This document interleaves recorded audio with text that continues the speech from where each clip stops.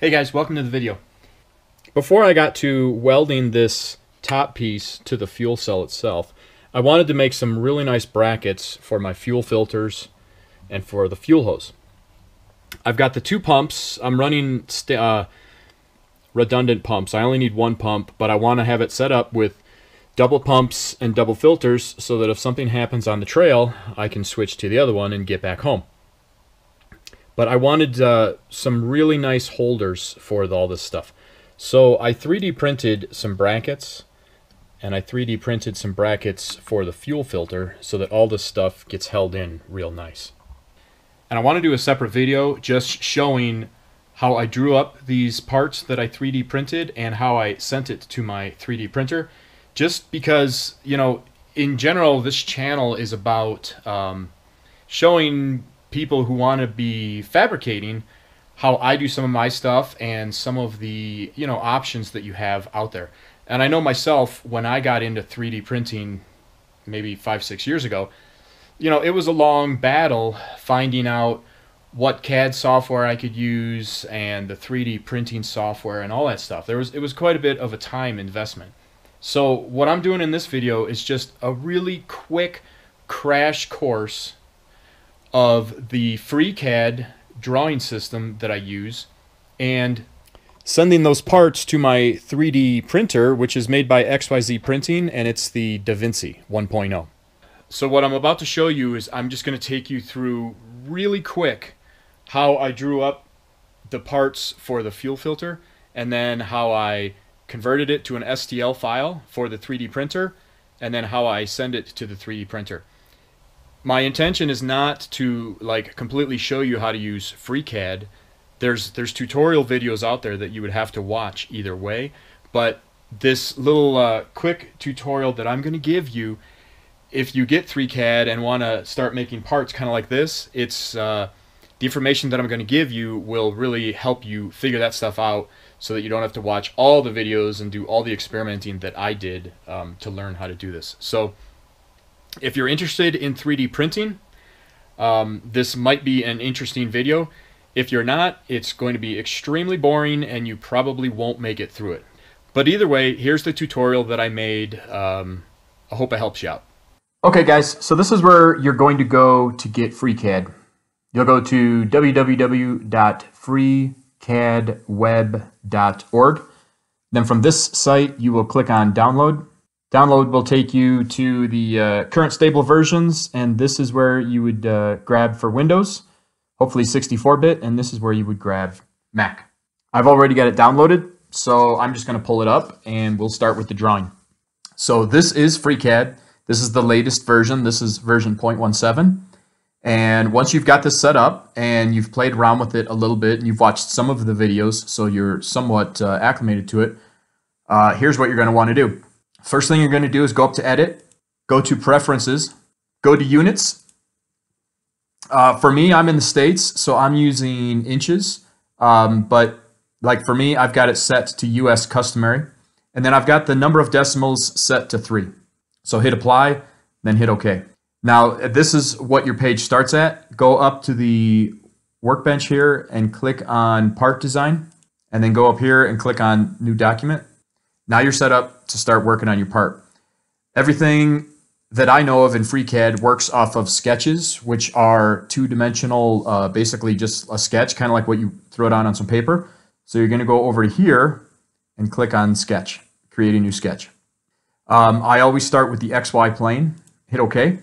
And then I zoom out a little bit with the scroller on my mouse. Now what we're going to do here is we're going to draw just really rough dimensions of our drawing. So we're going to go up here to create an arc. I'm going to set the middle here as the middle of my piece. So I'm going to highlight on there till it turns green.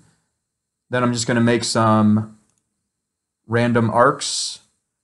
I know roughly what I want because I've already designed this part. What I'm showing you a crash course here. The first time I did this, I spent hours doing it. And on top of that, I had to make multiple versions of the part before I had it right. So I'm just giving you a crash course here. So that's the general radius that we want. Then I'm going to go to capture a polyline. This basically lets you draw lines off of points. So I'm just going to draw a rough sketch of my top hat here. and then I'm going to right click to stop that line. I'm going to start this line on the grid. Just going to come out here a little bit. Just go in there, and then I'm going to right click, and then right click again gets you out of that mode. So right now what we're looking at is this is the beginning of our sketch. If you look over here, you see it's an under constrained sketch with 15 degrees of freedom. Right now it knows nothing about any of this. You can see you can grab these points, you can move it all around. There's no rules as to what the sketch is, so it doesn't know what to do with it. So we need to use these tabs up here to give constraints or limitations to this drawing. So first thing I'm going to do is I'm going to click on the endpoints of these lines. I'm going to click on this red dot, which is create a coincident, and it's going to bring those pieces together.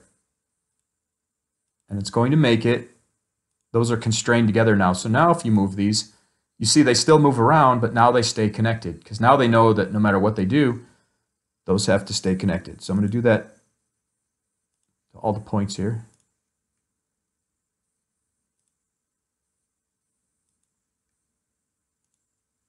All right, now if you come over here, instead of 15 degrees of freedom, there's only 7 degrees of freedom.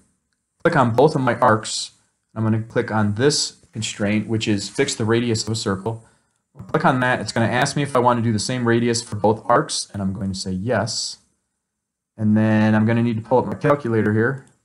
So I know that my fuel filter is 2.170 inches in diameter. So I'm going to divide that by 2 to get the radius, but then I know that I want the wall thickness of my fuel filter bracket to be 0.3 inches. So I'm going to take that and go plus 0.3, which equals 1.385. So I'm going to make this radius 1.385. Now I know that my top hat here is going to be half an inch, so I'm going to create a vertical restraint of half an inch.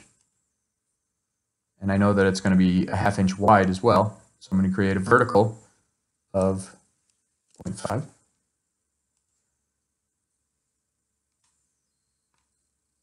I know that I want this bottom piece to be 1.5 inches off center.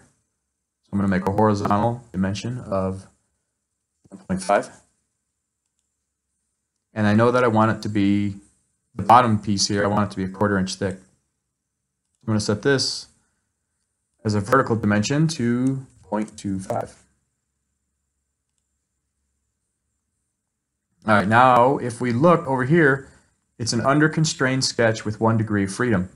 So if you're trying to find out where that not constrained piece is, you can click on portions of your sketch and see if it moves.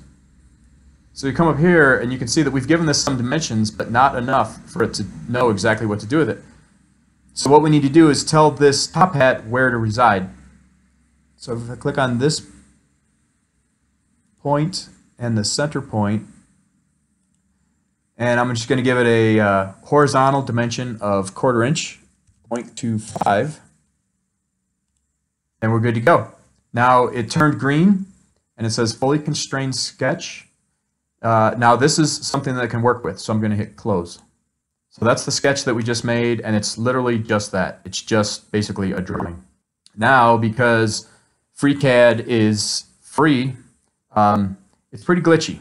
So I do recommend that you save quite a bit. So I'm going to put save as, and I'm just going to name this test. Not tease. T-E-S-T. So this will just be a test, because I'm going to delete this when I'm done. So let's hit save. All right, now if the site crashes, I can always reload this and at least pick up where I left off here. I recommend, if you're playing with this, to do a save really every 5 minutes just to cover your butt.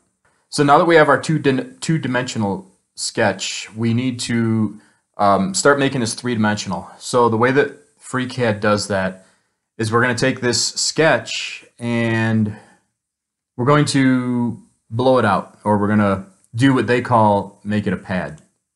So if we go up here, right here, it's asking us how thick to pad it, and I know that I want this bracket to be 1/2 inch, so I'm going to go 0.5.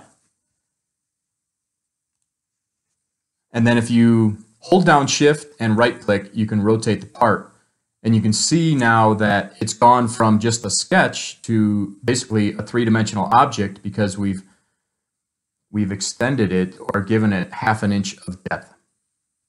Now, because everything basically in FreeCAD is off of sketches, we need to put a hole in the center of this for the fuel filter. So to do that, we need to draw another sketch. We're going to draw it onto this existing part. So I'm going to click this surface, and then I'm going to click over here at Create Sketch. I'm going to blow this up a little bit and center it, and I'm going to come up here to create a circle in the sketcher. And again, I'm going to put it right on the center line of the drawing. I'm just going to pull it out a random amount, right click to get out of that mode, and I'm going to come up here to the radius. I'm going to affix it with a radius. Now again, I need to pull up my calculator, and I know that my fuel filter is 2.170 inches in diameter, so I'm going to divide that by 2, and I'm going to make the radius of this 1.085. Okay, now because I started this in the center of the drawing, and I just gave it a radius, this is fully constrained.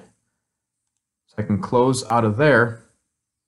Now I'm going to highlight that sketch that we just made, and instead of doing a pad, which adds material to it, I'm going to do a pocket. A pocket takes material away. Again, I'm going to make it 0.5. Okay. Now you see where we drew that sketch, and then we just took a pocket out. It made a hole in the center of our piece here. So now what we need to do is I need to add a little hole on what I'm calling the top hat here. So again, I'm going to click on this surface, and I'm going to create a sketch. Center this a little bit. And then what we need to do, because we're working off of a sketch, or not a sketch, this is kind of like a 3D object that it has made, we need to give it we need to create an edge linked to an external geometry, which basically, click on this, you click on the edges of where you want to make your part, and it gives it some edges that it can now pull dimensions off of. It's really about all I can tell you about it. So again, I'm going to go over here to a circle. I'm going to make just a random circle. Then I'm going to give that a radius of 0.1. This 0.1 will give me about a 200,000th diameter hole. And if I just drill that out a little bit, that will be a perfect size for my 10/32 screw that I'm putting in there. Now I need to give this a vertical and a horizontal dimension. So I'm just going to go endpoint to endpoint. I'm going to give it 0.25. Okay, now I've given it a vertical and a horizontal 0.25, and this piece here is 1/2 inch, so that puts it right in the middle. Sketch turns green, which means it's fully constrained. So I can close out of there. I'm going to highlight on that sketch that we just made, and I'm going to make it a pocket, and I'm going to make it 1/2 inch. And I'm going to rotate this to make sure that that went all the way through. And it did. Now I need to make one more hole on the bottom leg over here. So I'm going to highlight the surface. I'm going to create a sketch, zoom it in a little bit. I need to give it some borders. Grab a little circle here. Just make it random. Give it a radius of 0.1.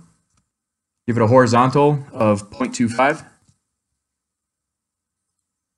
And a vertical of 0.25. Now it's centered and it's fully constrained. So I can close that. Highlight that sketch that we just drew. And again, I'm going to pocket it. And the piece that this is on is 0.25. I'm going to rotate it. All right, that looks pretty good. Now I'm going to save this just to be safe. Now we're going to add some chamfers just for strength. So I'm going to click on the little line between these two surfaces. I'm going to go to chamfer. I'm going to make this 50 thousandths. Hit OK. I'm going to rotate to the other side over here. Do the same thing. Go to chamfer of 50 thousandths. Hit OK. And I'm going to do this little edge down here as well. I'm going to give that a chamfer just so that it has more strength. It'll add more material to it. This one I'm going to go 100 thousandths and hit OK. I think that's good. All right, so I'm going to save this. This will be my final drawing. But what we've done so far is we've saved it as a FreeCAD drawing, but in order to use it on my 3D printer, I need to save it as a STL file. So we need to export it as an STL. So in FreeCAD, what we need to do is we need to select every surface on this drawing. So hold down Control, and you literally need to select every single exterior surface. And you would think that you can just hit Control All to do this, but you can't. For some reason, that does not work. So whenever I do this, I have to just go do it manually, which is not the end of the world. So now we go to File, we go to Export, make sure you're under STL files, and I'm going to save this as test. Hit save. All right, that's it. Now we just saved this. You can click again. You don't need these highlighted anymore. Now we just saved it as an STL. So now let's go open up my software for the 3D printer and import it into that. This is the software for the XYZ printer. My printer is manufactured by XYZ. So this is just a free download. So what we're going to do here is, you can see it's giving us a representation of my printer bed. So we're going to go to Import, and we're going to select Test, the one that we just made. We're going to open that up. I'm going to zoom in on it. I usually like to zoom in and just make sure that it kind of, looks as though everything's correct on it. Okay, that looks good. It looks like what we drew. All right, so what you need to do, at least on this software, is print it. Now, depending on what your 3D printer is, that will be a little bit different. I'm not connected to my printer right now, so I don't know. Yeah, it's not going to actually let me pretend that I'm printing it. So now I'm going to go send this to my printer and print it out.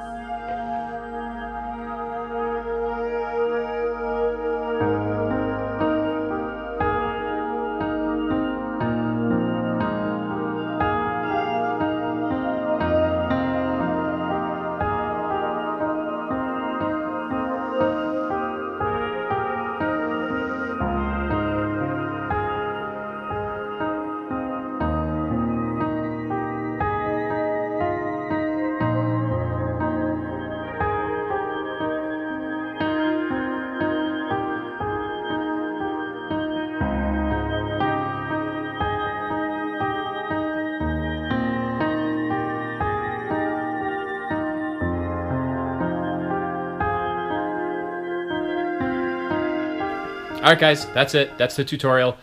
If you are interested in getting in the FreeCAD, I hope that helps you out, kind of speeds up your learning curve so that you can quicker get to just making parts and really having a lot more fun with it. So thanks for watching the video. I hope it motivates you guys, helps you get out into the garage, into the shop, whatever, into your basement, working on something and fabricating. So I'll see you in the next video. Take care.